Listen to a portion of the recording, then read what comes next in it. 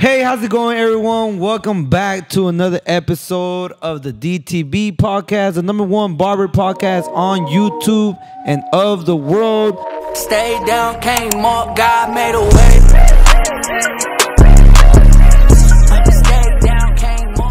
Today, we actually have a special edition. We have a special guest, a Cosmo and a stylist. But before I introduce her, I'm going to pass it up to my co-host. What's up, DTB fam? We're back today, and we got a great special guest. We're switching up the knob. We're turning things around. We actually got one of the greatest stylists from the city of Downey, the platinum queen herself, Linda, the hairstylist. Let's go. Thanks, guys. Linda, how was your morning so far? It's been great. A day off is always a good day. Okay, was your day off? Well, yeah. It's my day off too, Yeah. but I come do this whole episode. So, who are you and what do you do? My name is Linda, and I'm from the city of Downey. I actually grew up there, so that's pretty much what I know. And I try to adventure off, OC, whatever, but I always come back to my roots, which is Downey. Hey, let me ask you something about Downey. Do you consider Downey like white Mexicans or no? Have you heard that? Have you guys heard that? Yeah. Well, like rich Latino, Hispanic, kind of. I personally don't, but Okay. when I talk to other people, they're like, "Oh my God, you're so whitewashed," and I'm Yeah, like, I don't know any better, so maybe. Yeah, because we, at least people in my barbershop, people I grew up with, they talk about Downey as the wealthy Hispanic area. That's what they talk about. I mean, I've been in and out of Downey for a few years, and I think that being in those areas, what I do know is that Hispanic community is growing heavy in Downey. Yeah. The Hispanic people are actually out there putting business out there. They know that the money is there. They know that, the people with great gratitude are there. So shout outs to Downey and all the Hispanics opening up business in there, just like Linda herself. Tell us more And a little bit about your Congrats. props to me Let's too, go. man. Props to I got my KO, business going, man. Let's go. So Let's proud go. of you. Right on. So where are you located? So you have a salon. Is it fully a whole only a salon? How many people work in there? I have a few girls doing different stuff, so hair, nails, and lashes. So it's a multiple service type of salon. It does not just focus on hair, which is my thing, but we have other services. So clients hop from one chair to another, which is nice. They could book their day and leave fully like catered to. So that's nice. You said, what is it called? Glam Beauty Artistry. Glam Beauty Artistry. That's so dope. Yeah, which is kind of like a tongue twister, which I realized. But see, artistry comes in different forms. So I wanted to add that to my name. And glam, like, come on. Who does not want that glam life? Yeah, like, at least as a girl Yeah. and being in the industry, I love having from head to toe being done up. I don't know about other girls, but like that's my life. So I created this brand, so to speak, for myself. I think all girls want to do that. Yeah, most if girls, you could, they if you just, Yeah, could. they just can't. But most girls would love to spend money on their hair, Yes, if on you their could nails. ask probably any girl, what do you want to do? My nails, my hair, my lashes, and like all the girl stuff. Yeah, right now I'm having the gender reveal this weekend, and all the girls are worried about their nails. Yes. I'm like, bro, why are you worried about your nails? But I know for them, it's really important. They gotta Look, get their I got my nails. nails done yesterday just to come on this thing because I felt like ugly without them. So I was like, no, I got stuff to do, so I'm gonna get my nails done. Okay, I think that was a good niche, though, that you started a multiple service business for girls, right? Is it for girls or is it for everyone? I do have men. Okay. Actually,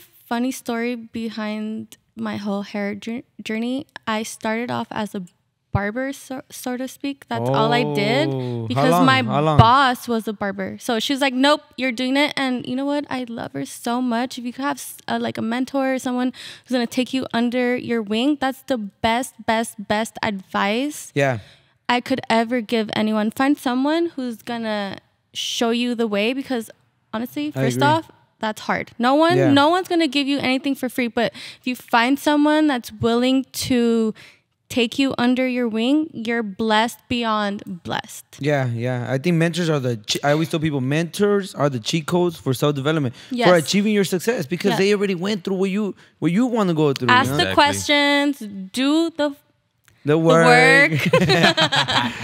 Do the work and learn from someone who's been in the industry, good or bad. Yeah. Because I learned from her what not to do and what to do. And when someone's in the business for so long, you pick up on a lot of stuff. And you're like, I would not do that.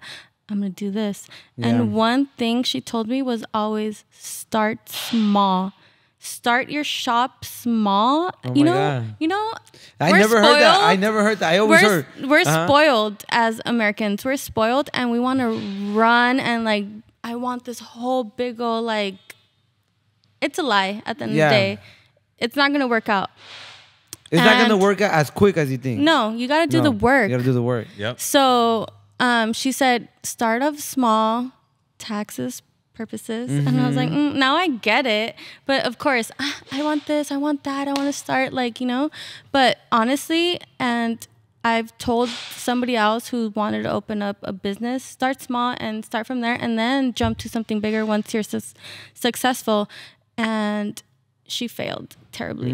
Why she tried to go too big? Not too big, but I mean, you need a lot of stuff, not just money-wise, and you need a lot of money. Just to even run a small business. You need a lot of money. You know, people judge you, oh, you got this little shop, but you know how much that little shop costs a month? Yeah, correct. Like, no. They don't know. Like, I wish you could step into my shoes and pay all these bills. Just for my shop, not my personal life, not my mortgage, not nothing. Just my shop. Just the shop. Yeah. Yes. And then they would see you as much more because I feel like everybody downgrades us because it's just a little shop. It's not just a little shop. Yeah. It's not. It's your baby. It's your dream come true. But it's a lot of money. Yeah, correct. It's a lot of capital. You need a lot of capital. But so what was the biggest risk that you faced when opening your business?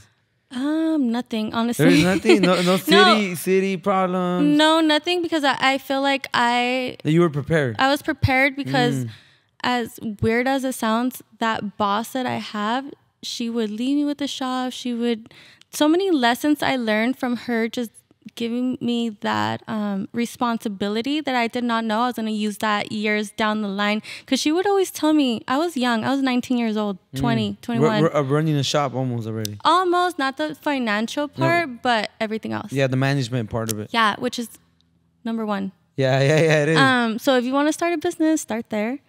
And I just thought, like, okay, whatever. I was young. I was so naive. So you were not taking it serious? No, I was like, okay, I got this. And she trusted me for whatever reason. I think she saw potential because she always would tell me, Linda, one day you're going to have your own shop. And I was like, right. Well, you didn't believe her? No, I didn't. No, I didn't. But she would always tell me, you got this, you got that, you got the personality, all the things that I was like, I don't care. Yeah. I don't see it. I don't care. You didn't see it as valuable at that point? No. But obviously 10 years went by. I hit almost 30. I think I was like 27. And then it hit me. And I was like, dang. She taught me everything that I was going to face eventually. Yeah. You know what happens at that point? That we go through so much for like 6-7 years.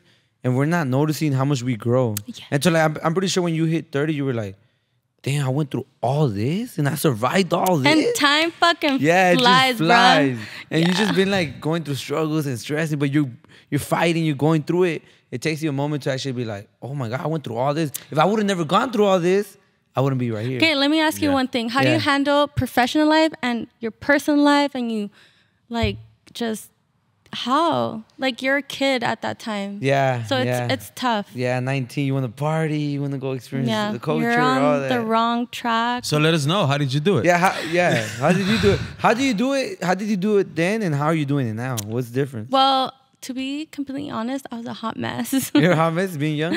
Being young, I did college. I went to college. Okay. Which I think is something everyone should experience. Yeah. And not a lot of people get to experience college. No, they don't. Yeah, so if you could put your kids Wait, did you finish college? Okay, no, I didn't. I was like, hopefully you did.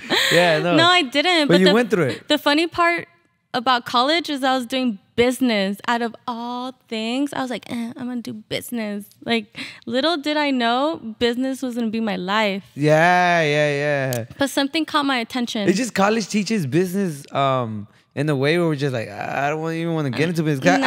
I did business too. I did business, and they don't really teach you like the small things. I wish they would have taught us how to start a small business. They don't teach you any of that. Not even going to beauty school. They teach you nothing that has to do with the real world. You just got to pass this test. I don't know if other like industries like real estate, I'm sure it's the same thing. You just focus on certain book things. Yeah. And then you go from there. Which has nothing to do with the real life. Yeah, correct. Yeah. So how do you balance your life right now though? What are you doing different? Because for me right now that I'm talking to you, you look like you're running your business professionally, right? My business number one. Yeah. But you have information that, remember how before we started, you asked me, why are Latinos being underestimated in every industry? Why are they not shining? And we said, because they don't have this motivation, right? But my understanding of it is that they don't have information. I don't think they don't have understanding because we are hard workers. Yeah. When have you met not a Hispanic person who has not thrived and found a way to make ends meet? Yes. Correct. I think we are understanding of it, but we never want to level up even more. I don't think we put ourselves out there for opportunities, saying, how I said certain like hair, like in our hair industry, there's like behind the chair and all these like things that they put stylists out, and being recognized for the work that we do. How come we don't take those type of like opportunities and let ourselves shine and put our work out there? Why don't we take those? Yeah. I've even thought about it myself. Like I think I'm a decent worker and I do crazy shit at the end of the day. Like, how come I have not done that? Because I feel like, oh, I'm not good enough like these people. Yeah. But why not? I'm pretty sure I'm pretty out there. Yeah. So why haven't I done it? Because I feel like no one's going to look at my work at the end of the day. I agree that it is more like is the investors control most of the outcomes, right? But I also think that it does come down to you networking and going and getting around these people, maybe who like, maybe you go to a networking event and you know one of the judges from behind the chair. Right. And now one day he sees your work. He's like, hey, look, I know her. I see her work. I'll probably vote for her. Okay, so again, question, why are we not networking and going to these events? Why? Well, I got to tap in on that because I'm the one that's actually going to these events and I'm networking and I'm tapping in with these people. And I was once in your shoes as well, where I was like, man, like nobody's gonna want to shake my hand. Nobody's gonna say what's up to me. You know, like I'm nobody. I have fucking 200 followers, bro. Like who's gonna follow me or who's gonna?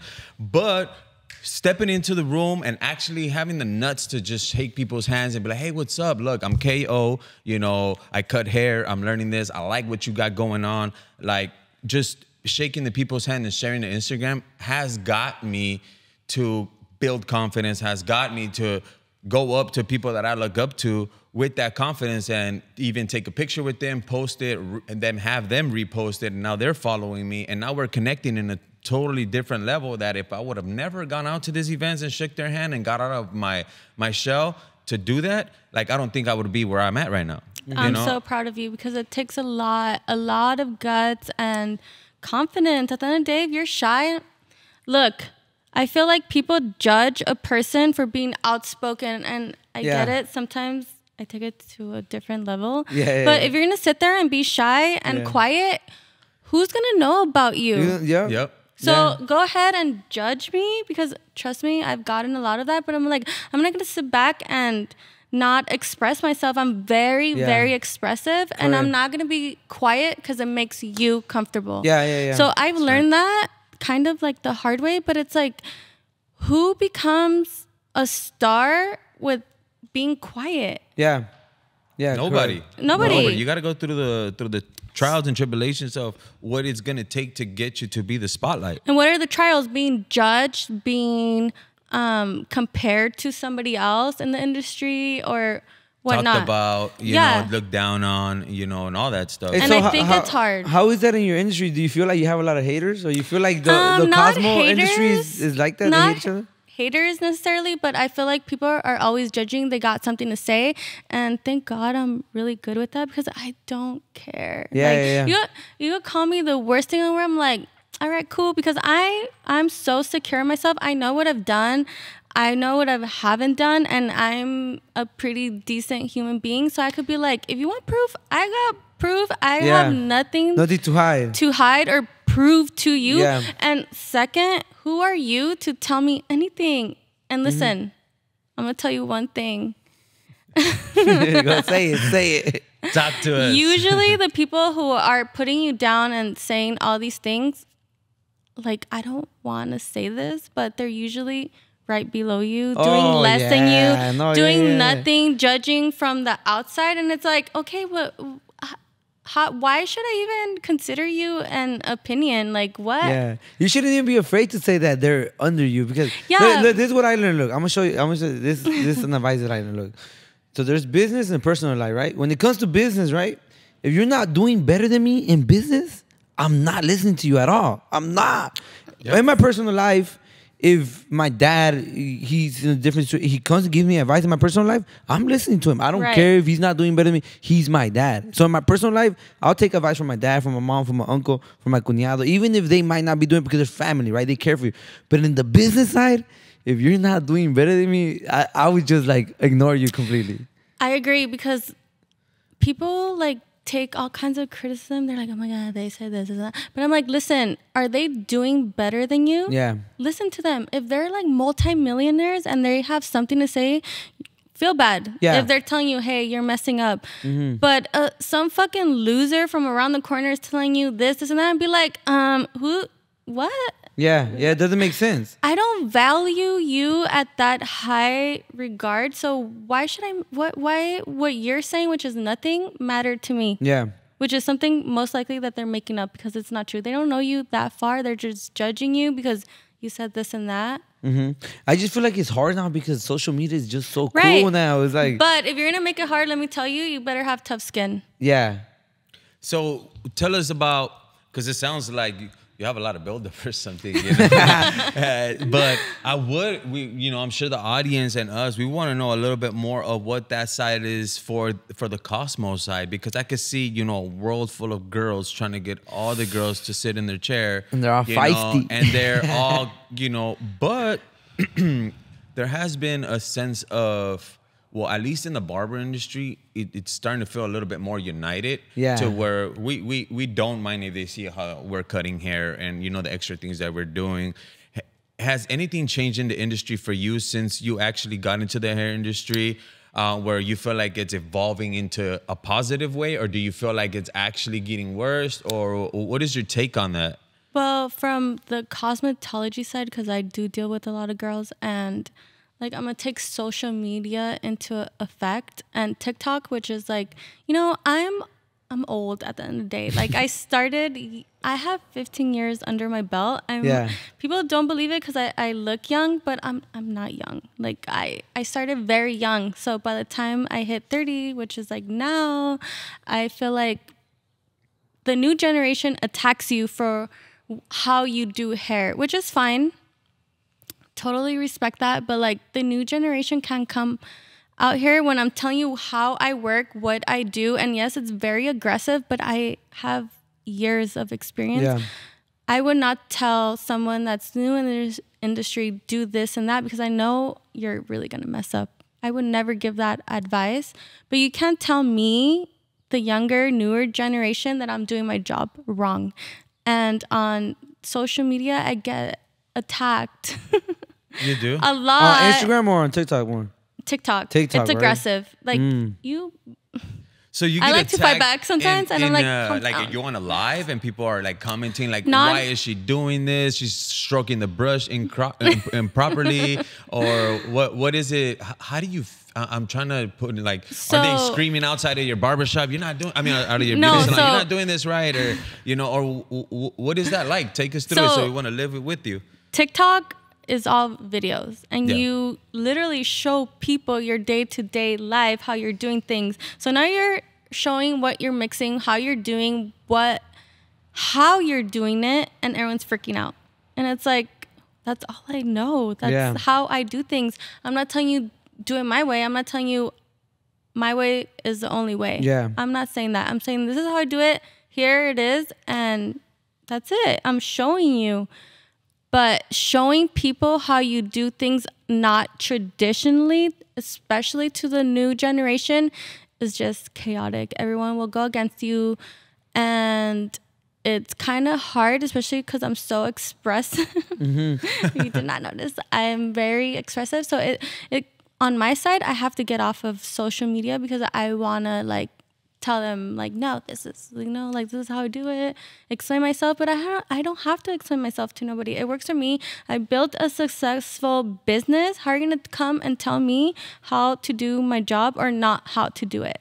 Yeah. Does that make sense? Yeah, it does make sense. I think the reason why the young generation is trying to tell us what to do is because there's other fake gurus showing them how to get rich quick and this is the way, and they don't know that we've been playing the long game. Yeah, and you think about it, it's like a cult. Like they believe a certain influencer and they run with it, and it's like somebody else comes and you're like, you're the devil. And like, you're wrong. Damn. This is not what I learned. Because that happens with us in the barber industry. That's the same thing. Right now they're teaching young barbers. I don't know if you could agree, but they're teaching young barbers that have like 2 years in the game, 3 years, and they're like 16, 17. Oh, charge $350. This is how you charge $350 for a haircut. And then they go and try to do that, and they realize that they aren't able to get clients at $350 because they don't have any experience. But they're selling them this false dream, you know. They're selling them this false dream that they're starting to believe it, and then they realize that it's not true. Okay, and then they come out of school thinking they're gonna make $350 out of one client. And how do you get them into your shop, in my shop, whoever's shop? And how do you tell them you gotta hustle? They don't want to. They don't want to. They don't want to. They don't. They don't. They want to make $350 right now. Yeah. So how do you teach them that without thinking you're in the wrong? Because I don't know about you guys, but I'm having such a hard time getting girls that want to work and hustle and make their own brand, take their art out there. And at the end of the day, it's art, and you have to convince people that you're worth it. Correct. I don't care what you do. Who are you to tell me you're going to touch my hair? No, you better prove it. You better prove it. You better prove that you can leave my hair right. Yeah. So in this industry, I feel like right now it's the toughest to get the girls to want to come in and put in the work. I'm having so much hard time with that. So you think your workers are not having that work ethic? I mean, I'm not saying my workers, but the new ones. Like, new ones. You interview a girl and they're like, oh, like, I don't do anything. Like, I just want to come in and, like, give me clients. And it's like, man. Okay, people are visual. Like, they want to see what you do. Yeah, you know what I noticed with the in the cosmo industry, that a lot of women are trying to do barbering because they say, oh, I don't like dealing with girls because they're so picky. And I already learned that it's not that they're picking. You're just doing it wrong. You're leaving their color wrong, you know? In my opinion, men are pickier. I have my guy clients from like 15 years ago. They come in with 3 pictures. I want the back like this. I want the front like this. And I want the sides like this. And I'm like, bruh. Yeah, it's impossible. With the whole campechana and stuff. Yeah, but honestly, proving yourself and doing the work, they'll stick with you for a lifetime. You're like, dude, there's a barber shop down. Leave me. Like, go over there. They're like, no, you're doing it. And it's like, fuck. I'm doing the work, and they're not going to go anywhere else. Yeah. Because they trust you. Yeah. And so what was when you were starting, what was the worst incident that happened to you? Because I know doing platinums are really difficult. Just on men, it's difficult. Now imagine that much hair. Like, what was your worst experience that you're like, damn? It's not even platinum. Let me tell you. It's just like stupid things. Like, honestly, I don't even know why people or like the manufacturers don't put this on labels. Not to throw names out there, but like, I'm just going to say protein and bond builders. You guys know where I'm hitting? What did it say? Oh, yeah, say it. Okay. They're in a lawsuit. I know they're in a lawsuit. Okay. I don't know for what. So, call me crazy, but I caught on even before they were in a lawsuit. Damn. So, you know you're good when you catch on. Yeah. So, one of my ladies came in and was like, I want to go blah, blah, blah. We're doing the work and her hair is in smoking and like melting like chicle. People that don't know what chicle is, that's gum. Hey, but that's after you put the shampoo or the... No, the bleach. Because I work with bleach 24/7. Like, that's my thing, right? We're trying to go blonde. Every girl wants to go blonde. So I put the bleach on and the hair, she's like, oh my God, it's getting hot. I'm like, that's not a good sign. Wait, that bleach was from that brand? No, just bleach and okay. Any chemical that's bleach. Okay. On top of the chemical from these brands that are in a lawsuit. If you know what I'm saying. Yeah. So I was like, okay, like I didn't know at the moment. So I almost fainted. Like that's how bad it was. Damn, what did the client standing do? at the bowl and I'm like, I thought it was my fault. I'm going to take the responsibility 1000%. I'm the one doing your hair. I'm going to take the responsibility. Like, I'm doing your hair. It's my fault for doing whatever I'm doing. So, long story short, it happens at one time. We get on with our lives. We fix it. And How did you fix it, though? How did you fix that? I mean, I think we didn't go that blonde. You get rid of all the hair that's chicle, like you get rid of it. That shit melted. Yeah, but it was a lot. You had to cut it or what? Nah, like not a lot. Thank God she didn't want to go that blonde, but kind of, yeah. Okay. So that's where I was about to pass out because I'm like, this thing is falling out of her hair. Damn. Which, of course, I took the responsibility. I didn't charge her. I was like, I don't know what happened. I do this day in, day out. I don't know what I did today different that I have done every single day. And when did it click that you did something different? So it didn't click till I had another client a few months later. And the same thing happened. And I was like, oh my God, again? Yeah. I don't know what I'm doing wrong. So then both times I asked him, okay, tell me your hair routine. What do you wash your hair with? What do you put in? Your aftercare, everything. Tell me everything. This, and that. The first one didn't make sense, but she told me. The second one, this, and that. And I was like, wait, the other girl did Told this. me the same thing. And you did this. That's it. Damn. And then after Google research, I'm like, oh, this chemical does not do well with bleach. And this is why the hair is falling off. So after that, I stopped using those bond builders. Please, girls, if you bleach your hair in any type way, don't use bond builders. Don't use keratin. I'm telling you from experience. So it's keratin. It's a keratin chemical.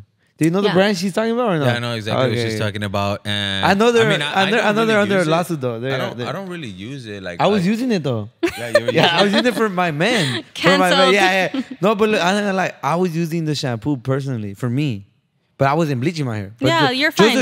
And I know, like I would know that you only gotta put a little bit. I'll put a little bit, and I liked how the shampoo did it. It's magic, right? So I know people were going crazy with those shampoo and all that. It's amazing. It's a great product, but from the outside in, if I could have a voice in the industry and you gotta make your own voice, bitch, keep it to the professionals. That's a professional product. No, keep the integrity, because the people making these products, they know they're putting this chemical and it's bad. But they're so good that they have to be kept in the professional. So you come into the salon, get it as a professional treatment. Yeah.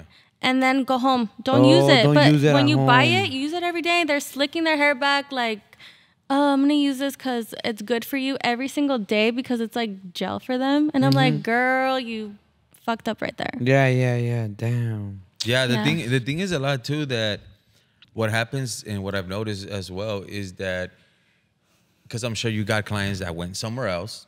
They didn't like what it looked like. And then that person didn't educate their client to not be using it all the time. That if they need that treatment is made for professionals to use on clients. Yes. Not for clients to go out and buy it and put it on themselves and think that they know what they're doing because they saw their stylist, and it just doesn't work out like that. That's where that company messed up. And yes, it's so good that they thought like, we're going to sell it because it's doing so good. We're going to make so much money, which yes, you are, but you're doing it the wrong way. Yeah. You can't do that. You got to keep it to the professionals once a month, every 2 months, 3 months, whatever it is. because you can't use it every day. Now we have the regular person going home and slicking their head back and that stuff, and it's like you can't. Hey Linda, so how do you feel about barbers doing bleach now on? Oh, do you feel like we need more like you said, we need to put in more work, learn more, or you think it's a good thing? How do you see it? I think it's a good thing because you guys should do that. Why not? Why not? So if your loyal client for years comes in and is like, oh, like, I don't know, I'm going here, I want this, or like for whatever reason. Yeah, what I just noticed is that there's a lot of people doing it, and then the client is going through hell trying to get that platinum. But it's because the barber saw another barber just slap bleach on top of someone. So they're starting to slap bleach. And at least for me, it's like bleach shouldn't go on the roots, right? Like, I don't. Hell yeah, they should. They should? Okay. You see these? No, I know, but at least for men, like, at least, I think for men, I stay like one finger away. No, listen. Uh-huh. Men, let's say this in a nice way. Say it. Men are like little bitches. When it at the end of the day. When it comes to bleach? Yes, because girls, we do all kinds of shit. That shit burns. That shit, I don't even know why I'm putting myself through that for so many years, but like we want to be blonde.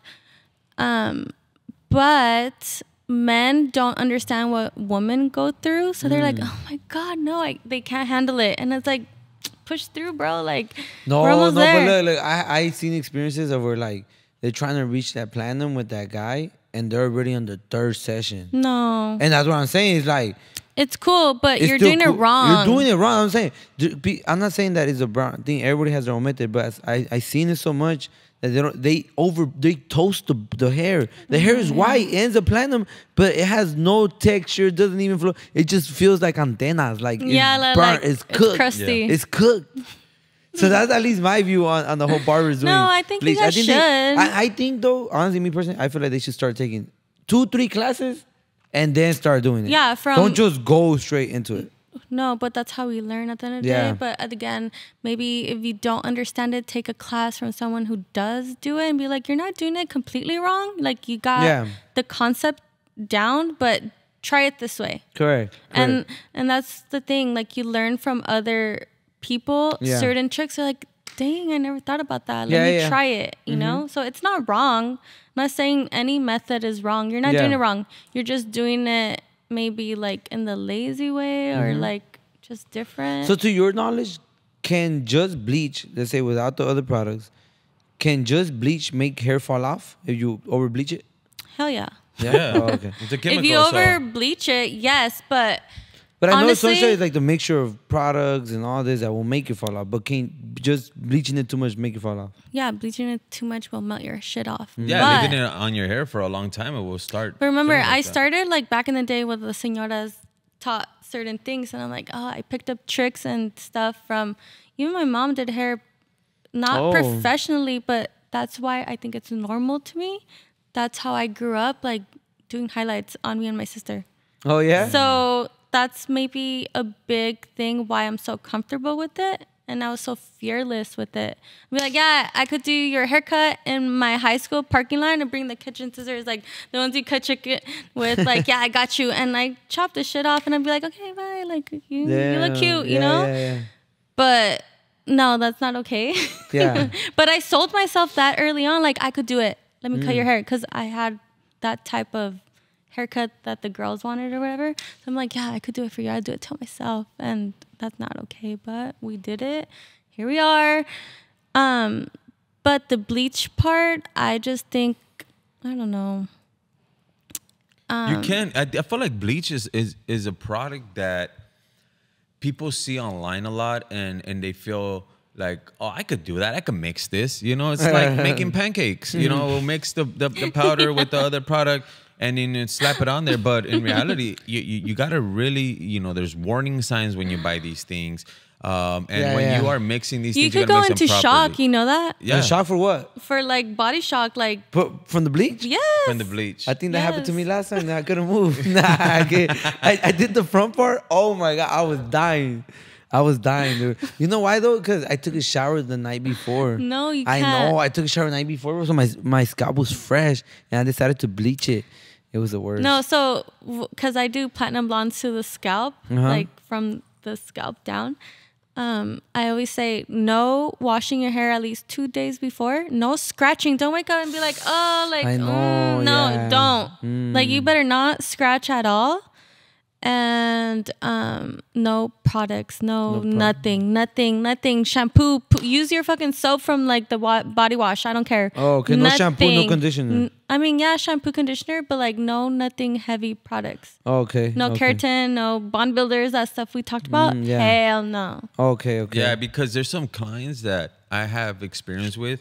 Some of these guys, they come in and they literally just took a shower. There's like, yeah. I don't want to smell bad, you know? And like, No. dude, like come in, like we got a shampoo bowl here. I'm gonna wash your hair anyway before you leave. So all those things, I think it all is a big factor in having a great consultation with them before you actually log in the service. Is what has helped me in the past. Like I'll do a consultation with this, like quick call over the phone, like 10 minutes, and I see that you booked for this, but look, these are the things that you need to meet before you sit in my chair. So some of those things is that I practiced because when I was in school, when I started doing bleach and color and stuff like that for some of the clients, they would come in and I would think they would have to have their hair clean, you know, but I noticed over experience that doing bleach on these people with clean, with no sebum and none of that natural oils in your hair, they won't last as long. You know, with the bleach in their hair, they're like, oh, it's burning. And let me tell you and all this some stuff. crazy story. I had this kid. I'm gonna call him a kid. He's 21, but no. He came in for his like whole bleach out. He wants to be like blonde. So I'm like, okay. And he has like dark hair. I don't even know how to explain it. Like it's black. It's like black, real black. Yeah. And he comes in. He's like, oh, I'm ready, whatever. And I've bleached his hair in the past. So I'm like, cool. I know what I'm working with. And he comes in, we're bleaching, everything's fine. And then like 30 minutes in, he's like, I'm burning. I can't handle this. Like he's ready to run. And I'm just like telling him, stop being a girl. Stop. Like we do this all the time. He's like, no, I can't handle this. Fucked up. I made him sit through it. I'm like, no, you could do this. He was hurting. But because he went surfing in the morning and the sand against your skin, no matter what you do, even if you're in the ocean, it exfoliates your skin, which I had no idea. And he's like, yeah, like I'm like, so what'd you do today? I know it's early. Oh, nothing. I just went surfing. I'm like, when? This morning, like at 5 a.m. I'm like, bro. So what happened when you took out the bleach? He had blisters. Like I felt so bad. I was like, listen, if I knew you did all that, I would have known you're not exaggerating. Like you're literally hurting. You're toasting. But I was like, oh, you're just being a little girl. Hey, so what do you do in that case after like the blisters come out? You I treat tell him them? no. I'm like, go home, because I experienced it many times. It happens sometimes. Like you scratched or whatever, you showered the day before. It's not your fault completely, but like it happens and it's totally okay. I don't want someone to think like, oh, I got blisters. Like, no, you're probably sensitive. You're a sensitive person. And honestly, the best way I could describe it, if you're lighter skin, especially like super white, like you're a white girl or whatever, you're gonna experience more irritation. Hey, but usually that culture already has blonde hair. Yeah, so the mixture is softer, like less harsh, but when you're Hispanic and you got dark brown hair, we're gonna blast that shit to the fucking core. Like we're gonna get you blonde. 40 volume on 40 that volume. shit. Me, queen of 40 volume. Everyone hates me. Damn. But yes, and if you don't have pigment in your skin, you're gonna fucking burn. Is that melanin? No? That's how I say it. The less melanin in your skin, the more careful we gotta be with you. Yeah, some people are like, "What's melanin?" Yeah, it's just a pigment. It's just a pigment in your skin. Pigment in your skin. Pigment in your skin. That's interesting. That's really interesting. So that's how I describe it. Hey, so going to the business side, do you have contracts for these girls that come and do their hair? Have you ever gotten sued? Like, oh, no, that's one of my biggest God. fears doing color right now as a man, bro. Because I'm getting like people who are like professionals coming and booking this service. and I feel like I need I already made the contract. You should. I have a contract. Yeah. But the contract just says for like, everyone though, and I feel because I've been in the industry way before that we're not used to that. But I do have my contracts for even the girls that we hire. yeah. There's certain things that obviously you want to run your business by. But as far as clients, I haven't done that because I feel like I'm so old school. Like I gotta pick that pace up with the current, like with your clients and stuff. Because you could get definitely sued. That's 100%. This is why we got what is that? The LLC.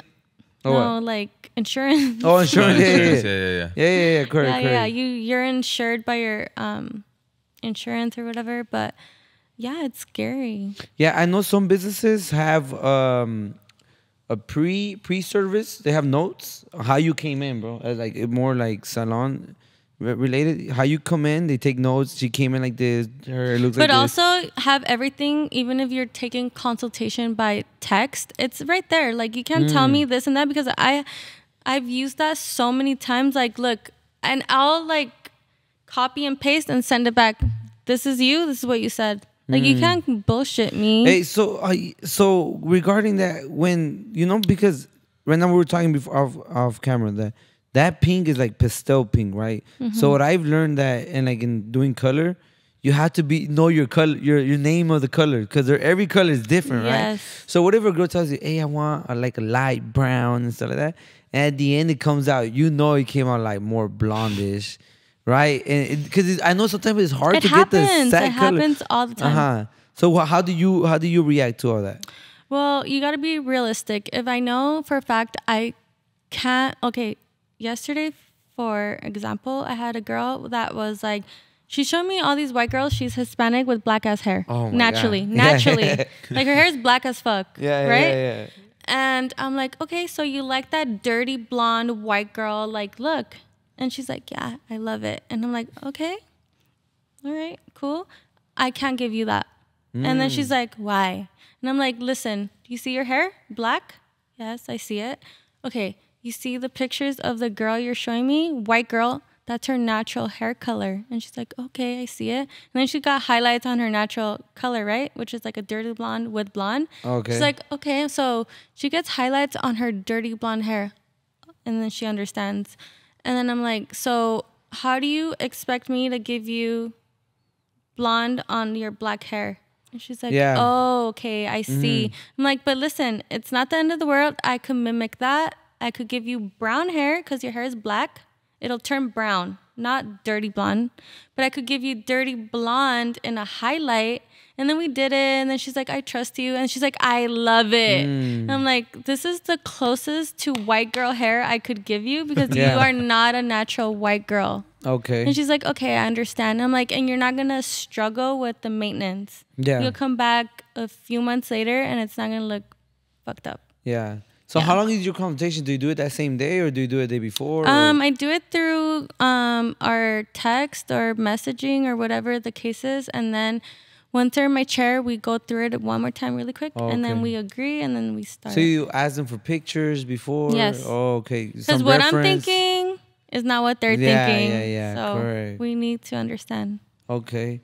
How has business been for you right now, like since the beginning of the year? And what does the service go for right now in your salon? So the beginning of this year or the years before? Well, it's been January amazing. to today. It's been amazing since COVID. People have been spending so much money before that. But since this year, 2024, it has slowed down. And I'm like, what is going on? It was scary. Yeah. I had nothing in my books besides scattered appointments. And I'm like, all right, I'm freaking out. Because I've been booked solid. And I'm like, this is not normal. Like, I was having, like, a heart attack. Damn. So what did you do? How was your bounce back? But honestly, as the days go by, people book in last minute. So it went great. It fills up on its own. But seeing you not being pre-booked, it's hard. It's intimidating at some yes. point. Like, you're like, I'm not good anymore. Yeah. You start thinking like, what did I do to this client that he didn't come back? Like, did I offend them or anything? I think at some point, what I've been learning is that every business, once you stop marketing as a business, you're gonna stop getting clients. You just have to market a lot. Market, and honestly, like even because I feel like I don't market enough. I don't. I don't. Like I feel like I market my personal life before anything. Yeah. Because it's an extra job, which you should be doing your marketing for your business. business. But I think that it's just we're in a recession. Dead on. You think so? Dead on. Hell yeah. What? You don't see it? I feel like we've been in it. We've been, but I like think this year it hit hard. Oh. Like Because people are sending their flyers. Like when have you seen flyers at your door? Yeah. Like that's crazy. But it's also like right now people are getting paid more. Everything's going. Obviously, inflation is happening. But these stores are charging more money. People are paying more for gas, and they're still traveling though. But people don't want to get their hair done. Yeah. Like that's a luxury at the end of the day. It's a luxury. Yeah, correct. And it's like either you were born having that type of like, type of like, what do you call it? Lifestyle? Lifestyle where, oh, your mom got her hair done, or your mom's like, oh, hell no, I'm not going to get that shit done. Like, I'm not spending this much. Or you grow up like, yeah, that's normal. Like, I'm going to spend that. And you are going to spend that no matter if you're like dying, Yeah. I think there's always going to be those people, though, that want to keep doing their hair. Hell yeah. That's why we don't go out of business. Yeah, we don't go to, yeah, correct. Yeah. Now, I don't. Do you let politics affect your whole business and your personal hell life? no. Nah, because you were talking about recession, so you were just like. Well, yeah, because it's there. Like yeah, it's there. It affects us. You can't mistake it for anything else. People are not spending. People are careful. People are like booking. Even if they're booking longer. They're going an extra month or 2 months, and you're like, where have you been? You come every 3 weeks. But have you been raising your prices or no? I struggle with that. Because that happened to me when I started raising my prices. People, like, instead of coming twice a month, they're like, I'm going to come every month. But how I see it, people are like, oh, I should raise my prices. And I'm like, yeah, you should a little bit, but not so much where people are going to wait a whole 6 months or a year to come back. You should, but not so crazy, so you don't lose that client to come back in their regular time. Does that make sense? Yeah, no, yeah. You got to know when to go up in your prices. Yeah, and how much. Like, at the end of the day, you can't feel like you're this celebrity. Like, no one's going to come to you. Yeah. Not the regular person. So how do you feel that is in your industry right now? You think it's congested? You think the prices are too high? You think you're not charging the right price? I think prices are high. Yeah? Definitely. From what other does stylists. like a platinum go for right now? Oh. What's like the average? And how long does it take? A lot. I am fast. I do it in 4 hours. A platinum? On 4, girl? maximum 5. Damn. I'm really fast, so I charge hourly. I charge you charge a hourly, certain okay. amount hourly. And I don't think it's crazy, but it's fair, which is my type of work. If I'm doing certain things, I'm going to be fair. I'm not trying to milk you. Yeah. What do you do? 2 clients per day? I do 2 big clients, and everything in between, I squeeze them in. Yeah. Like hair cutting. Haircuts and touch-ups, which is fast. Okay. Sounds good. So it works. What's a big client for you? Like, to me, I'm thinking somebody that comes in full black hair and has to be there the whole 5 hours because they want to go platinum. So that is a big ticket. I call those the big ticket clients. Like, I'm gonna cater to you. What do you want? What do you want from the beginning to end? Like, we're gonna do it all. Do you buy him lunch sometimes or no? No, I don't got time for that. Lunch. You have to buy you lunch. No, but like you come prepared, and you whatever they need, we got it. But I'm so fast, you're not gonna starve. Damn. Do you stick to clients because they're good tippers or they pay good and they always want that big ticket, but they're so difficult to work with? Like they want this specific thing. You just like, hell no. You fire them. My mental health, going to work, I love what I do so fucking much, and I connect with my clients. We're like friends. I will never see you outside of work, but when we sit there and connect, I'm like, how are you? What happened last time? Are you okay? We connect. And I mean, not to be fucked up, but they swear we're friends. But like, we're not friends. Yeah. But we connect Your to acquaintances. a different... Yes. And we love each other. I hook them up on my end through service. I'll add in like a treatment. I'll add in a haircut for free. Like, I won't even question it. I'll just do my thing, right? Yeah. You don't even know what's going on. But yeah, that's how I feel like, take care of each other. Yeah. Regarding your mental health, when you go and you service these clients, right? Because you're servicing women. I could just imagine the conversations you guys are having, or they're telling you about their problems and they're getting cheated on, or they're about to lose a house. How much does that carry?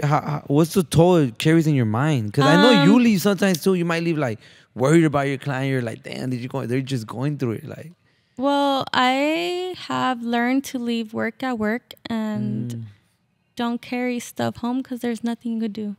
Yeah. If you carry your shit home, you're going to be a disaster. You're going to give your wife, your partner attitude. You're going to be frustrated and be like, don't talk to me. You can't do that. Yeah. First off, therapy from your clients is not part of the job. It comes with it. We have to deal with it.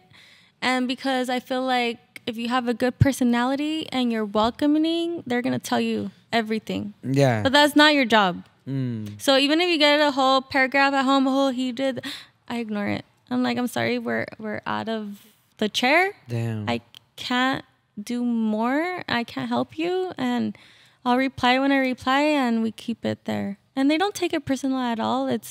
I feel like they know it's a lot more. And that's it. How is it with you working with, so I think you said your family member works with you? My sister, Your sister works with you? Did you teach her? I didn't teach her. No, she's on her own. What is she doing? She's doing hair? Eyelashes. Eyelashes. Okay, so you have eyelash, and then you said nails. So she's doing nails too? You got another tech for nails? No, that's a different girl. Oh, okay. Damn. Yeah. Hey, when I was growing up, they told me to draw my business plan or my dream, bro. Oh my God. I want to show you what it is. Like, it's just like, imagine a spot like this, but in that corner, bro, there was a nail shop. I drew it. I have it. It's a nail shop, and then there's a Cosmo, and then the barber shop.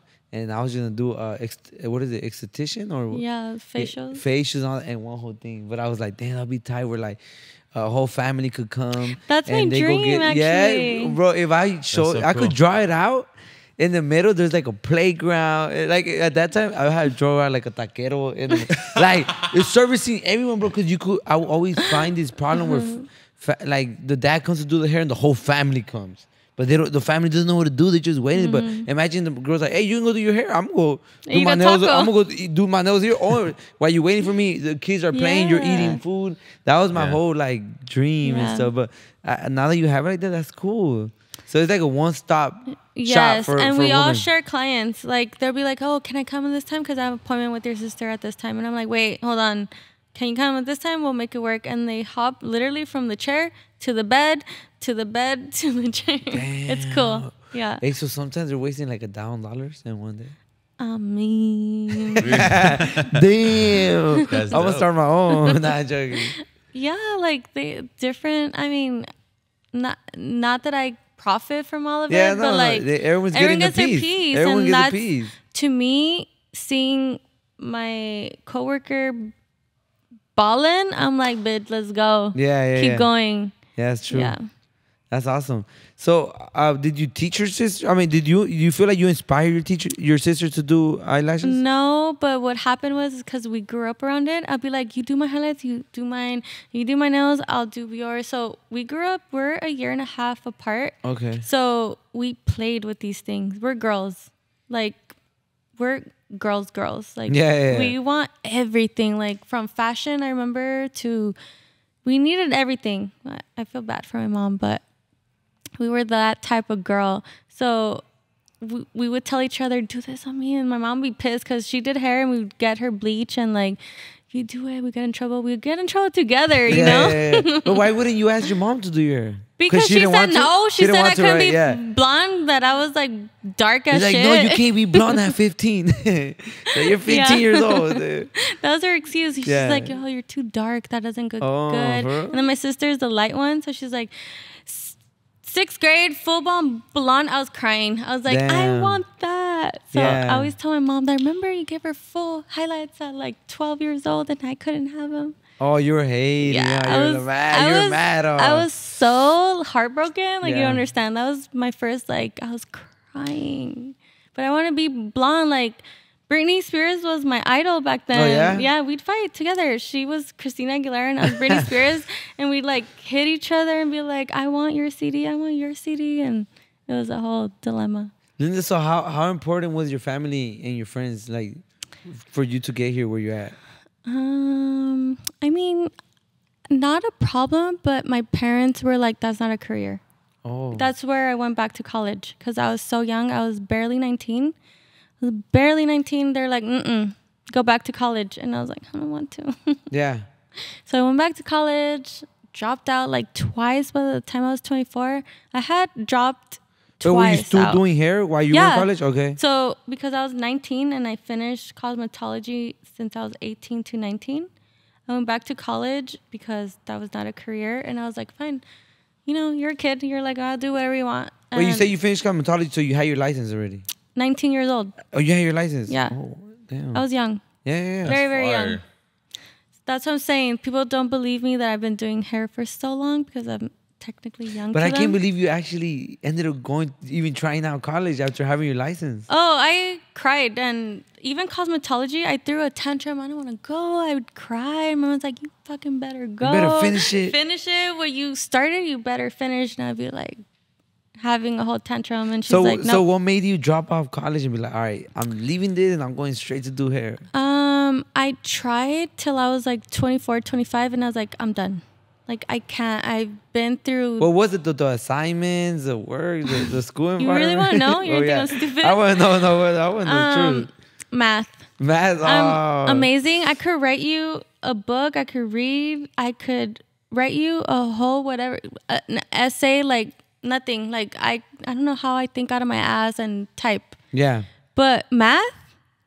Bro, I'm dumb as shit. No, because in business, I took business. You go up to they call it business calculus. It's still right below, but that thing was confusing. No, I couldn't pass algebra. Oh my god! The moment I was like step number 2, I was thinking about why the fuck is the wall brown or whatever, and I'd be like, fuck, I have to pay attention to this thing. But I was thinking about why. Like, why are we in class right now? This indoctrination and all that. No, I get it. Because during college, there was a point where I'm 2 years in. My mom and my dad are helping me to go through college, and I get a ticket while cutting hair. So I'm like, I should probably just go get my license. But I was so afraid to quit on college.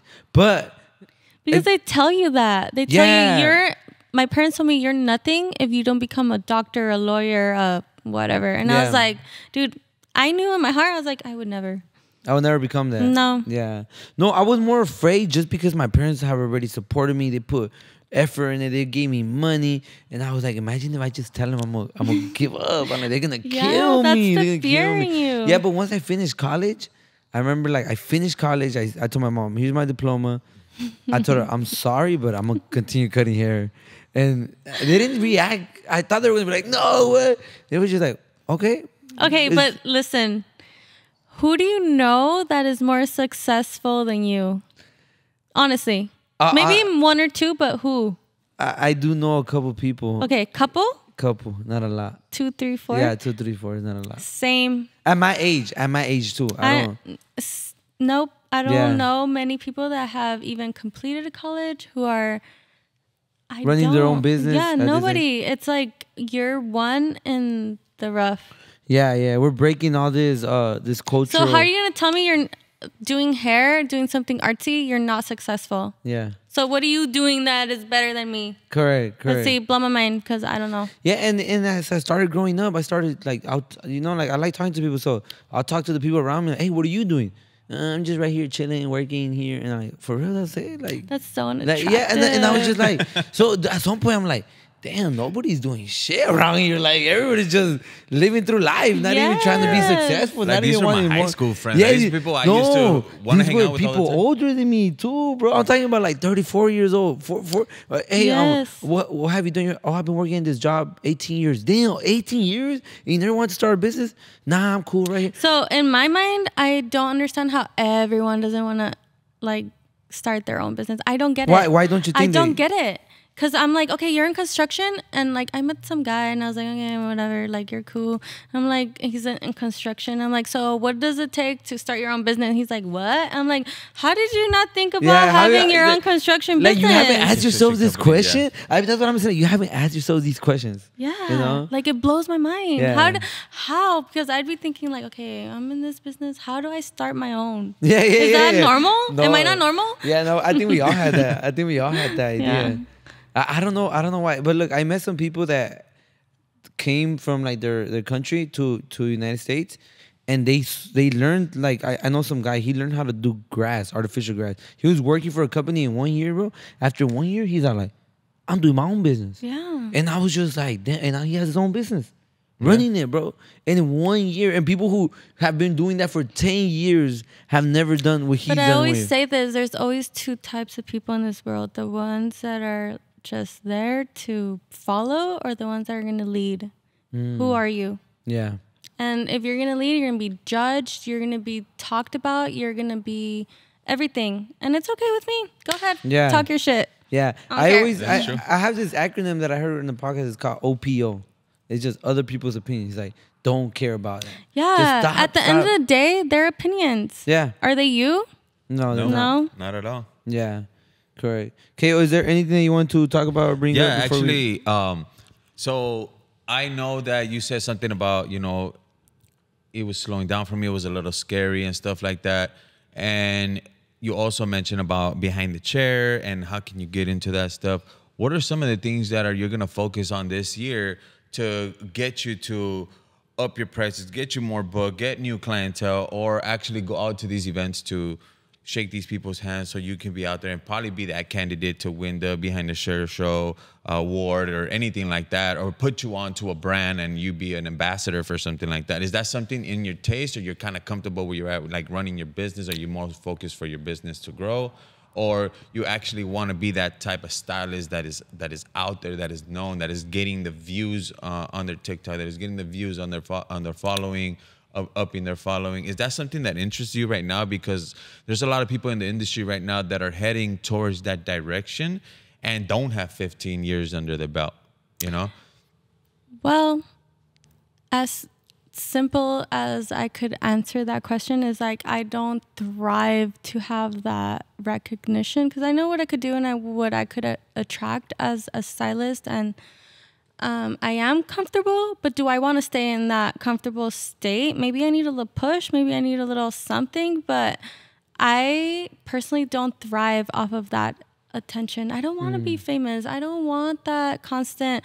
I feel like I already get that type of, like, what do you call it? Like, appreciation? Attention, where I'm like, leave me alone. You get that attention in real life. Yes, which I want to be left alone sometimes. And sometimes I'm like, okay, let's get back on it. And I feel like I go in, I get all this attention, and then I go back into my show because I can't handle it. It's too much. So do I want it? No, I want to live a private life. But I know if I head towards that direction, I could 1,000% pursue it and achieve it. I know it. Yeah. But do I want that? I don't know. I can't tell you if I want that type of attention. So what do you want though? I just want to create, and I want to do my art, and I feel like I call my loyal clients my little celebrities, because they're so bougie. They're the celebrities. They're like the real estate agents that, they cater to a lot of people in the community. The lawyer girls, the few doctors, and it's like they do their part. Like, why would they want that much more attention? They don't. And I personally feel like overwhelmed with I already feel overwhelmed and I'm nobody. Like, I'm nothing. Yeah. Imagine more. I'm like, I can't do it. I can't. And I would rather live a private life, even though I'm so outspoken at the end of the day, and expressive. I know I am. Yeah. And I know I put myself out there sometimes. But the moment I say one word, I'm like, I'm off the internet. Yeah. Because I feel like I can't be too much because I do get that flow in and I just can't handle it. Yeah, sometimes it could be really overwhelming trying to live up to that life. And then your personal life, and it's like, what do I want? Yeah. I truly would want a private life. Yeah, for me, you make it seem like you want a private life where you're actually enjoying success every day, and you're not doing it for like the Instagram. Oh, I am. You're not doing it for that's as how long I feel. as you're eating well, you're having the right friends, your family's good, you get to buy your shoes, your nails, and I love it. Yeah, you get me. Like you don't. I always tell people like not everyone has to know how much work you put in. You know, no, and I it's don't just care. To each his own. You know, it's just I do agree with KO that now I feel like people like you who have 15 years in the game. You could actually take your brand further using social media and using all these resources that there is out there. I'll always I give this example. Do you see these multimillionaires with the fucking billboard? No, Do never. you see these wealthy men with their face on a whatever? No, they're working behind other people silently. They're like balling. Yeah. Nobody knows about them. That is true. That's me. I don't want that extra. No, I don't want it. Yeah, they say the Lamborghini doesn't advertise to people sitting down in the couch. In the couch. Yeah. Yeah, right. Yeah. And do they make they're do a they big make company. advertisements for the regular person? No. No, they don't. Exactly. They don't. So pick your struggle. Yeah, true. Yeah. You always gotta pick your struggle. So I feel like I'm different in that sense. Like yes, I feel like I am very open and expressive, and I do put myself out there because that's who I am. But I feel like if I would put my effort into being that person, oh no, like I feel like I'd be overwhelmed. Yeah. Do you feel like you have fans like in disguise, or fans that probably like stylists that maybe like yo, I want to be like her, like her lifestyle but is so you know cool, when you and notice a certain people copying you, but you don't want to say anything, but you're like, am I crazy? Yeah. That type of thing. But like I don't want to think like that. What's your educational part on this? Like, what's your take on that? Do you have any hunger to teach people to do things the way that you do them, and don't have to go through all those all the hard work, and you can kind of teach them, just like you mentioned earlier in the cast, that somebody took you under their wing and taught you what to do, and you saw what not to do from that person. You feel like you have it in you for someone to learn those type of things from you? So I feel like I'm that type of boss now. I'm like, let's go. I'm going to teach you everything, ask the questions, be here. But the problem is they don't want to be here. They want their freedom. They want to, so that's hard. And I'm like, how are you going to take that for granted? Yeah. Which blows my mind.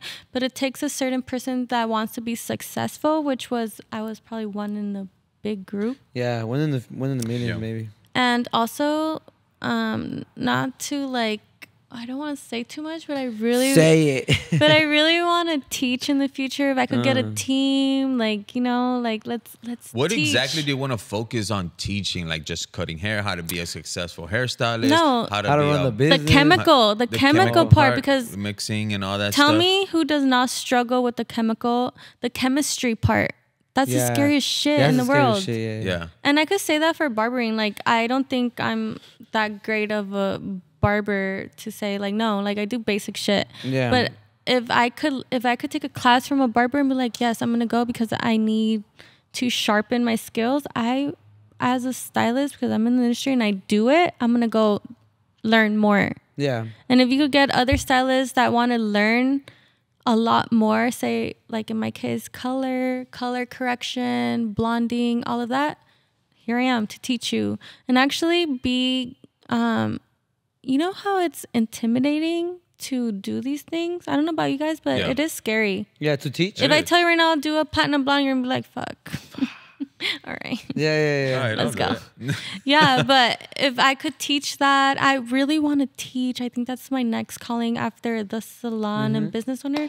I think I'm going to go that route. Honestly, there's two things I want to share about you teaching. Remember Jazz Beauty? Jazz Beauty Expo? Show. Okay, I went to this Jazz Beauty Expo, right? And I remember I walk in, I look to my left, barbers, right? Empty, not empty, but there's people. I look to my right, all beauty. Cosmos is packed. I'm like, oh damn, this industry is big, right? The second thing was I noticed that when it comes to, I went to this class in K-Town. It was called SSR, and it was a beauty, and they were teaching us how to do balayage. Yeah, balayage and perms. But I feel like the people that were teaching, there's only a few educators in the industry. There's not a lot. Like everybody was so. I don't know if you know someone named Color by Carlos. Yeah. Yeah, right. So he was giving the class. He was giving the class, and I was there. But I was just like, there's not a lot of educators right here. Everyone that I was talking to, but remember, like, you got to keep in mind, there's not a lot. I think, from my perspective, is because the older generation, which I grew up with, they're gone, bro. Like, they're old. Yeah. They're on their way out. Honestly, it's such a hard business on your body. Like, these señoras are standing on their feet all day. Do you swear they want to be educators? Yeah, no, they and then don't. I'm that middle class where I'm just like, okay, I'm not that old, but I'm not that young. Like right now, the youngsters. Mm-hmm. So maybe I should educate because they never did. Yeah. They just worked. Yeah. Yeah. And then what are the younger generation going to teach us besides what they see online? Yeah. Like, I have that knowledge from the older and from the young. I understand both. Yeah, you're in the understand. middle. And you know what I came to understand, that you know how in high school there's always a freshman class? Yeah. There's always new 9th graders, right? Yeah. So in your industry, guess what? Every year there's a new freshman class that who people who are barely starting. So that's why when I was teaching barbers, I was like, I'm not even gonna focus on people like KO that already. I'm not gonna try to sell him my class. He's already expert. He knows. He has done. I'm gonna focus on the freshmen, on the new people. Yeah. And if you focus on them, there's Which always gonna be a market for them. Which always. they're scared and Yeah, they're scared. eager to learn. They're eager to learn. Yeah. So just target them once you start your education. I think education is a great route for everyone. I think you'll love it. I've been thinking about it for so long, but it's like, how do I get started? Who is my crowd? Who even cares? We'll give you gems right now. Like, what helped me, because I taught color too. You know, I taught how to bleach hair for men, for barbers. I wanted to do it, the basic stuff. I may not be as great as you. You did a right? whole tour though. You so did it, right? I did a whole tour and I did all that stuff. And I just built the stage for myself. And I sold it, and I didn't even imagine, I didn't even know how many people were going to come to my class. And even if 1 or 3 or 15 people would come, or only the barbers from that barbershop where we were doing the class, it made me feel right, and it got me ready. And it was like me putting my reps in, so that when I'm 4 or 5 classes in and there's 20 people actually trying to learn from me, now I know what to say. I already did all the F ups and all that stuff with the small classes and stuff. But what actually pushed me is taking a class and seeing how horrible the class was and how much better I can make it. I could see that. You know, so I go into a class, get what I can and get what not to do from that class, and then bring out my own curriculum and bring it out and let the people know what I can do. So I feel like that's so inspiring, you know, hearing that from you. I think you just blew my mind. Yeah. So I think that's something that helped me. Was I learned that you're always going to be a student no matter how many years you have under your belt. Like, you got to have that mentality of always being a student and eager to learn, because this new generation, they're going in hard. Like, they want to hurry up and charge $350. Yeah, they want to cut corners and all that stuff. But their hunger is at an all-time high, that they want to overstep the people that put in work. You know, they're that hungry. Yeah. They're that hungry. And then we can't blame them for that. We want the new generation to be evolving, like, not to come from where we came from. We want them to come from a way hungry perspective, so that way they can tackle things a little bit different. Let's just start a class right now. Because look, I'm inspired. Honestly, just throw it. Like, what I like about KO was that he threw free classes, right? And people were just coming. That's how you build audience. You remember your first question was, how do you build audience? Throw free classes. I did free classes. Free people come, then you get your niche, right? The second key thing that I think he said is, go to a class, because that's what happened to me. I went to a Papi Blends class in Florida. I took the class. He showed me his PowerPoint. I kept the PowerPoint. He actually sent it to me. When I threw my first class, I literally copied his class. So the best way is you go to a class, structure it, take notes on how they structure it, then you throw your own class. Yeah, because you're in that. Think about it. Everybody in there is going to that class to learn how that person is doing hair. But you're going in there with a different mentality of going like, okay, I'm gonna take these gems, I'm gonna put this to the side, I'm gonna take these notes, and you're going in there for a full total. You may know even better to do the hair better than the person that's giving the class, but that person may have a lot more knowledge in how to educate, which is a whole different ballpark. It's a whole different ballpark. It's a whole different thing. Yeah. But those things like that really open your mind, and when you're in that class, use it to the best of your ability. Like network, connect with people that are students there that may be an attendee at your class. You know what's crazy? That some people have the ability to sell a rock.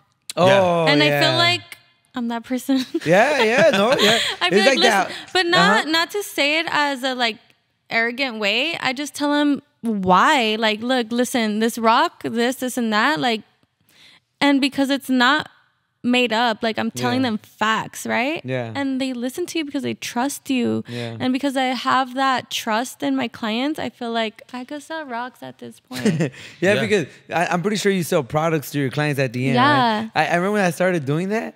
I swear, they're like, hey, why do you use that? Oh, look, bro, this one's more matte. Like, you know how this hair, you want it to look dry? This one's going to give you the look that you want. Yeah. Bro, I'll take it. Yeah. And I swear, like, you get better and better by the beginning. I was probably lying to them. Like, I don't know anything about the product. Can I say about lying, but like not lying? Yeah. Okay, so in the beginning, when I started my whole hair journey, which I didn't even know, I was a child and I ran with it. I was like, yeah, I'm a hairstylist I just thought it was normal to call myself a hairstylist just because I was in hair school. Yeah. But I ran with it, which is super crazy to think now. I'm like, why was I saying that? Like, I don't even know, right? I didn't know anything about it. I was just in school for it. I think it was like we were delusional at the moment, but we knew we were going to get there. We knew we were going to get there. But the thing is that people ask me, what's the best advice you could give someone in the hair industry? And they're mad about this advice, but it worked for me. I'm like, fake it till you make it. Yeah. And they're like, that's terrible advice. Why would you fake anything? I'm like, I faked it. Yeah. Can you do this? Yeah, but I had no idea I didn't know how to do it. And I would say yes to anything because I knew my potential deep down, I will figure it out. Yeah. I don't know, but I knew I was going to do it. Yeah, I agree with the whole fake it till you make it. Just don't fake it forever. No, I know. I know. But some people were like, we all faked it in the beginning. Now you say they'll come. Can you do this design? Yeah, I'll do it. Hey, can you do this? Yeah, we didn't even know how to do it. I was like, this is my first time I'm going to do this ever. And they don't know, but we were faking it, you know? I mean, you look the part. You better look at least the part. Yeah. If you look all like fodonga and ugly and shit, like, I'm not going to trust you. Yeah, correct. Like, you better at least look at like the stylist and you better the customer service, everything. You convince the client that you know to do exactly what they want. So like what I see a lot too is us in the barbershop, right? Like, I'm not a big fan of barbers that come to the barbershop in flip-flops or just like in chill clothes and stuff. Because you get a client, you come in and you look like that. It's like, how is this person gonna make me look? Look what he looks like. How is this person gonna make me look good? Like, so I feel like first impressions is a big thing. Like, if it's a new client and you're not done up or nothing like that, it's just like you're already letting them down. Okay, thank you for saying that because I feel like I've been judged towards that, and I've told like the girls, hey, like I get it. We all have a rough week, night, we have a rough whatever. Morning. Yes, but at least if you're not gonna dress right, do your makeup. If you're not gonna do your makeup, dress right. Do your hair. One pick a struggle. And they're like, oh my God, this and that. And I'm like, who's gonna trust you if you're looking all greasy and ugly and like, you know, I don't want her to do my hair. Can we get somebody else? Yeah. You know? That is true. I've gotten like backlash from that. From saying, hey, can you from your own employees that you have working there. But sometimes like you gotta be the leader. I feel like you're a great leader. You know, so when you being a great leader and getting to work the way that you do and handling hair the way that you do, even your work ethic, like you can't have everything everywhere. Like if you are a little bit more organized and stuff like that, and people see that like, damn, like I know it's hard to do hair people don't have work ethic. Yeah, some people just don't. Some people just don't. They think they're running late and they're just gonna do this. And that's okay every day. That's not okay. Yeah, every day is not okay. Yeah, it's not. You have to set a standard for and be the leader so that they can be like, you know what, she's serious about her stuff. And then what type of clientele do you want to attract? Broke people? Yeah. People that look like you and flip-flops and chanclas and people who are whatever. late all the time. Yeah, you don't. You want to be on top of it. You want to... We want the professionals that got to go to work at this time, and you got to get them out at this time because they're paying you. Yeah. I tell people, I think we're all in the point of career where we choose our client. Oh, we're not just letting anyone be our client. Like we choose them. Like I like working with corporate people, with lawyers. I like people who book. I have a client that books. Actually the co-owner of this studio, he books his haircuts for the next 2 months already. Yeah. And I love that because he knows he's going to Mexico here, he's going here. And you know you got to be here. Yeah. Yes. So I love that. And you know you got that money that month. Yeah, regardless. You know, regardless. Yeah. And they're your security deposit. Yeah. Who doesn't want that? Correct. So I like those clients. And when those clients come in, it's like, it's the best. They're best. Like they come in, you're ready for them, they're ready for you, and it just flows out smooth. Yeah. And then finish the day up and boom. You bond with them. You're like, all right, what's this trip for? And they're like, oh, I'm doing this. I'm like, damn, I wish I was in your shoes. Nah, yeah. So Linda, look, we're getting to the end of this session, of this episode. Before we wrap it up, is there anything you want to share, any message you want to share with the audience, with your followers, with the industry overall?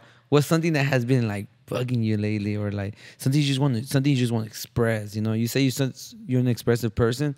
What's something that you just want to let the world know right now? I mean, not that I want to let anybody know, but don't be the type of person that expects anything. Hustle, dude. Like, fucking put your shit into what you want.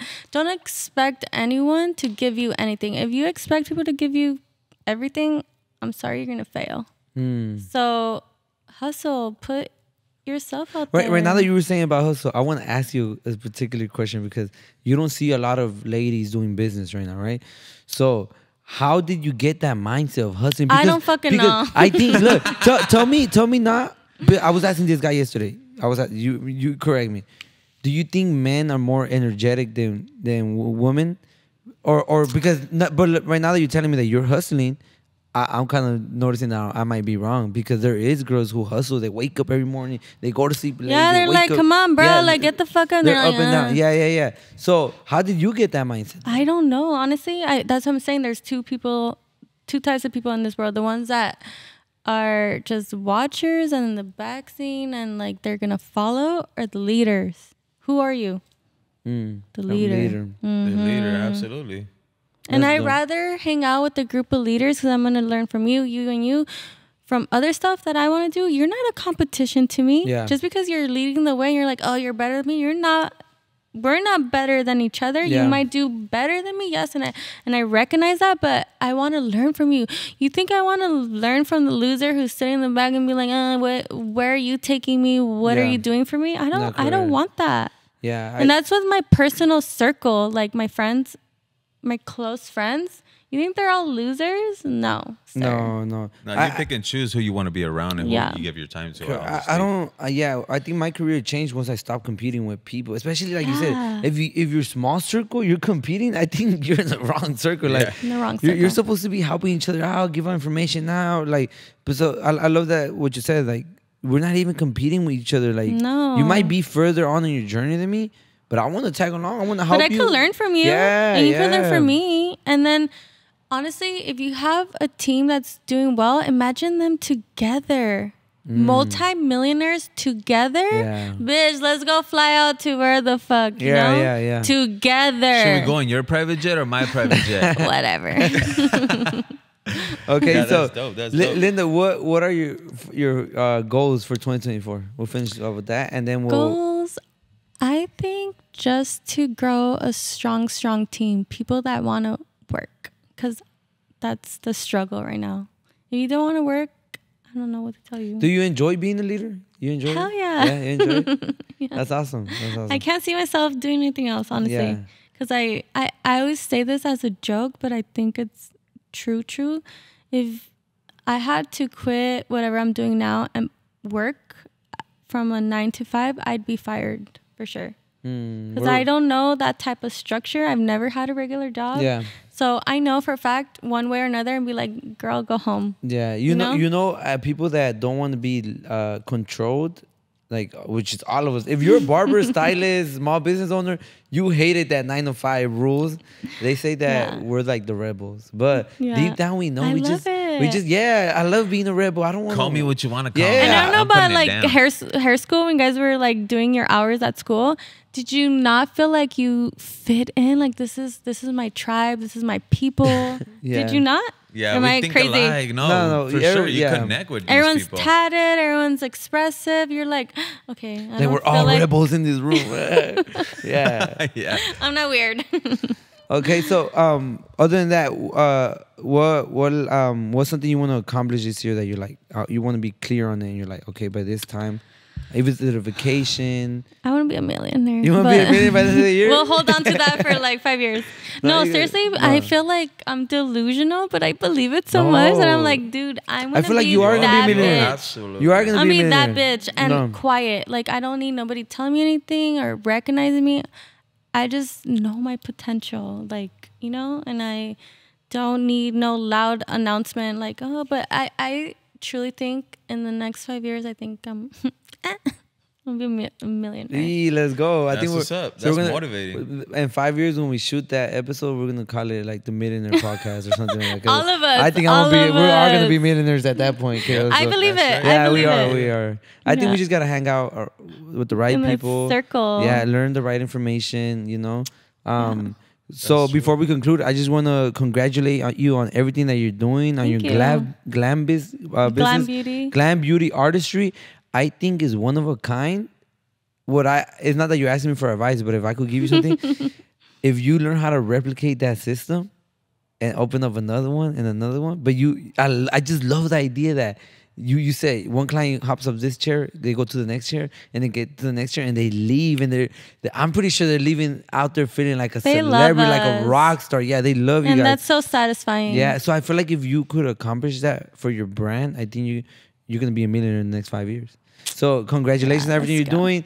One last thing, I know your confidence and your forwardness about everything is what makes you a great leader, because you put in the work, you put in the hours. There's no one has to come and tell you that you're this or you're that, because you know exactly where you are, right? Because you put in the hours of work and you hustle, right? And you're straight, and you just being straightforward. Yeah. I think sometimes we need leaders who are afraid to tell us like, hey, you're doing this wrong. You better step up your game. And it's not easy. It's not easy. It's not easy to be straightforward with people. But because I think you're like that, you're going to be a millionaire in 5 years, Linda.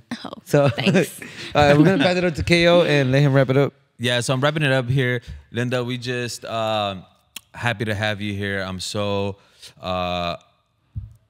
really just excited for what you got coming. I'm happy that, you say you want to get into the education and stuff like that. But I also want to extend out,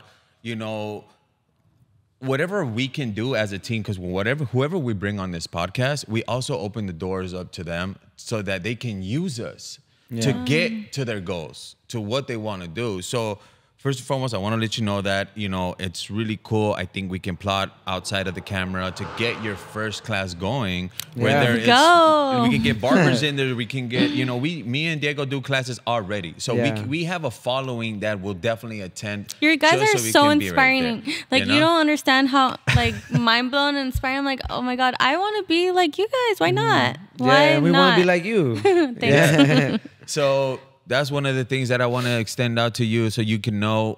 Now, we're building a family of people that we bring on this podcast, and I want you to know that. Have that confidence. Reach out like, hey, I think I'm ready for the class.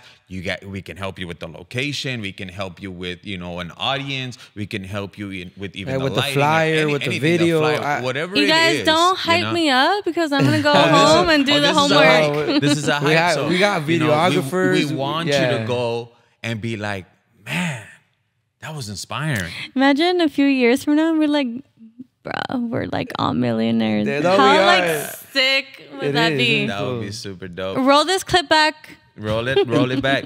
But yeah, man, thank you so much for taking the time out of your busy schedule to make it over here.